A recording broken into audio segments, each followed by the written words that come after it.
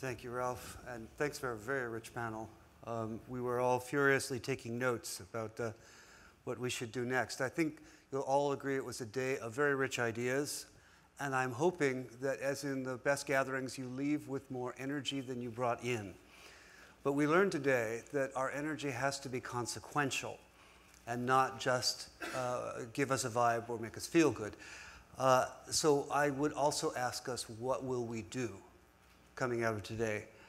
And I think one of the points that's the strongest from the task force is that you need to collaborate around a vision and around a goal. And one of the subtexts for me in the morning, that what is lacking in the field of humanitarian action right now, not so much from the people who are the foot soldiers in it, but from the world, is a lack of a vivid vision of success and a vivid vision of high performance from that system. You all are familiar with the quote that where there is no vision, there is no hope. This becomes a circular sort of situation. So if we are prisoners of hope, that hope needs to be the source of a vision to move forward. And I think we had plenty of beautiful elements of that today. When you think of Zainab and her idea about the importance of dignity, her idea about all of you being bridges as humanitarians. When you think of Walid and the importance of heart and conviction, the importance of being open to those that you might not know and whom you might fear. When you think of Alex giving a very positive image of refugees as contributors to economy and society and opportunity. When you think of Hadil and her unflinching candor and her belief in those at the front lines, the local actors who have not been well-resourced in this movement. When you think of Mary Robinson and her emphasis on all of us thinking about what climate means for us and what our role is in addressing that.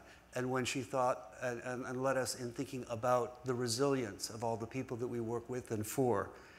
When you think of the laureates panel that was here and their emphasis on skills, capability, experience, analysis.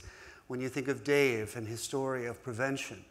And when you think of our final panel here about the art and science of coalition building. And again, a master class and something that I think we need to move forward with. So I feel energized. I feel that we have a lot of good work to do. I don't yet feel consequential in this area. And I think one of the things we need to do is develop that vivid vision of what success means. A vision that is so vivid that you not only see it, but you hear it, you feel it, you taste it. I think that was what was done in the expanded program of immunization. I think that's what's done in chasing down these neglected tropical diseases. I think that's the spirit we need to bring to humanitarian action.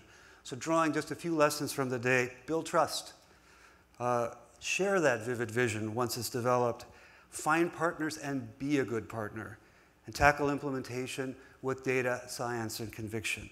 Now, well, the Hilton Foundation is inspired by this. Knowing the coalition members, I imagine you are as well. And as I mentioned to you last night, I think we have homework to do. And I hope that when we come back together a year from now, and I would say that the wider family that's here as well, we will have progressed on that vision and become vectors for it. I'd like to join Ralph in thanking all the speakers today, who I thought were tremendous. And I think we need to give Ralph another round of applause because this would have...